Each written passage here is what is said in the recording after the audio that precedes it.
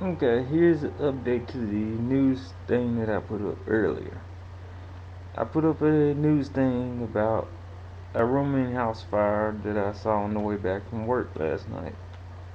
And that was saying that the rooming house caught fire. The fire department couldn't do it, so they had to get somebody else from out of the area to do the fire.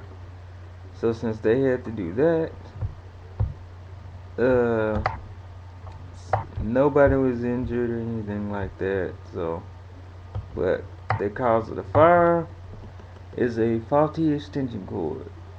Now, why would you be a dope and run an extension cord from the front of the house all the way to the back of the house? You got to be a dope to do something like that, to run an extension cord from the front of the house all the way to the back. And you know that's gonna cause a fire. Now you got to be some kind of dope to do some things like that.